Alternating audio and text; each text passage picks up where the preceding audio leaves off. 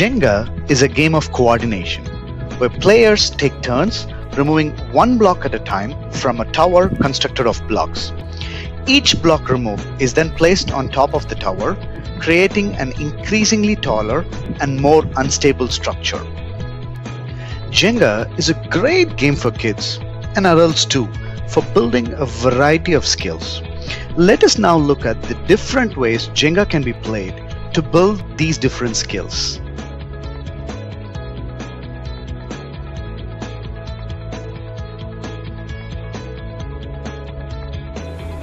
Jenga is a brilliant way to improve concentration, as the kids have to focus and concentrate to build the structures and whenever they make a move. It makes them to think strategically and make decisions every time they make a move. It develops fine motor skills as the game automatically enhances hand-to-eye coordination. The aim of this game is to teach the kids the importance of being patient, whether they play by themselves or with a parent or bunch of other kids.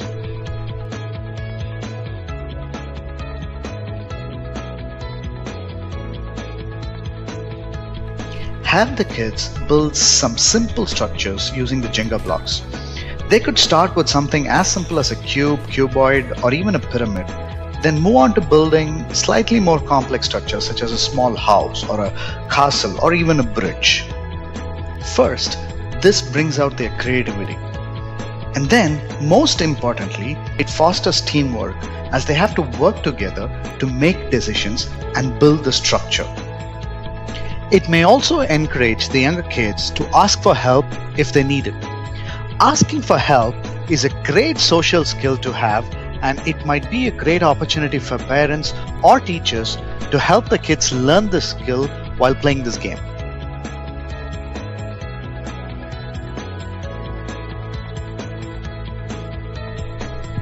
Emotions Jenga is a fun game you can play with kids to teach them about emotions.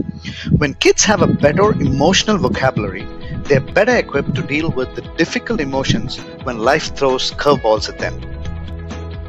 You can find a colored Jenga game or simply stick some colored stickers to represent the 5 basic emotions.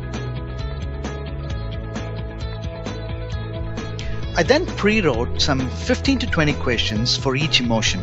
Some of the questions ask the players to describe a time when they felt that emotion, or make a face showing that emotion, give a real-life situation to solve problems, etc. Then you're just ready to play. Just follow the normal rules of Jenga.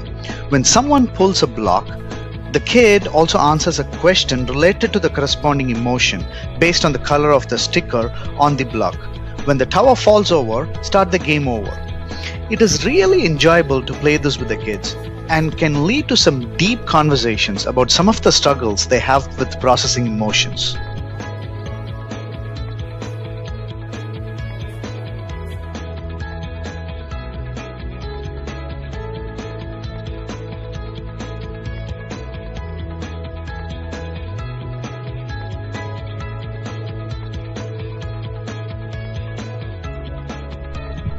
Have the kids set up dominoes with the Jenga blocks. You will see that the kids get so excited. They'll put in relentless effort till they get it right. Let them decide their own patterns.